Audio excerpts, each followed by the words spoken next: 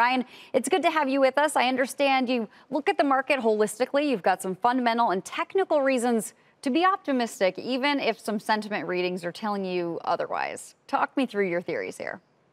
Yeah, Courtney, it's kind of remarkable because we just had a huge month in stocks.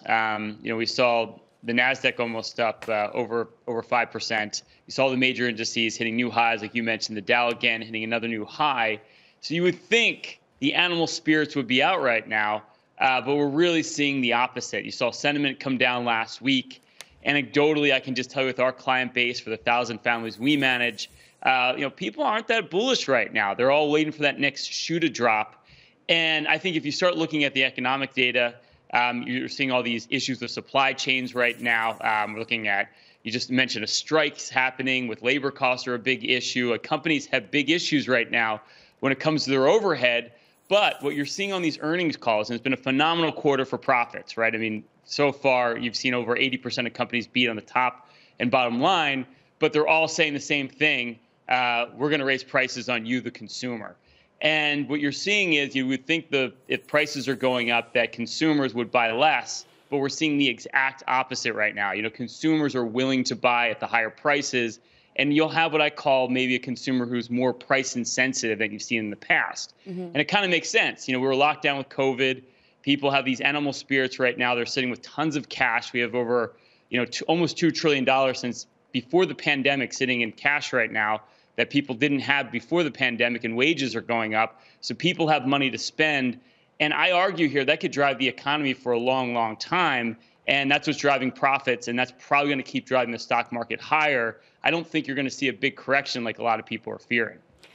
I just want to go back to your point about consumers. Right now, it does seem like the consumer is pretty strong, and they're able to take some of these price increases in stride. But I can't imagine that continues forever if they're not seeing a subsequent increase in their wages or other prices even out for them. At some point, they're going to be more discerning and make some choices.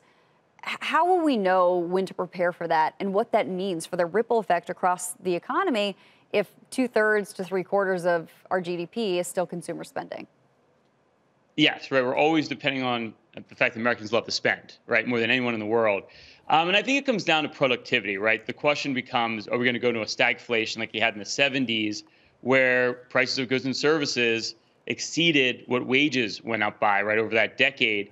And that's where productivity is going to be a big deal. Companies are spending a lot of money on productivity, trying to be as productive as possible because we are going into a labor shortage, right? There's no getting around it. You look at the amount of jobs that are open right now and the amount of Americans that can fill those jobs, it's a big, big problem. Mm-hmm. So you are going to see wages continue to rise, but the question is, are wages going to rise faster than the price of goods and services? Right. And in the short term, yes, I think that is the case. And you're seeing that, and that's why you're seeing the fact that, again, profits are fantastic. People can take these price hikes, but how long that can last is really going to have to do with productivity. And can the prices of consumer goods and services come down, stay in check with what labor costs are? And I think that's all going to come down to innovation, which you should see a lot of over the course of the next decade.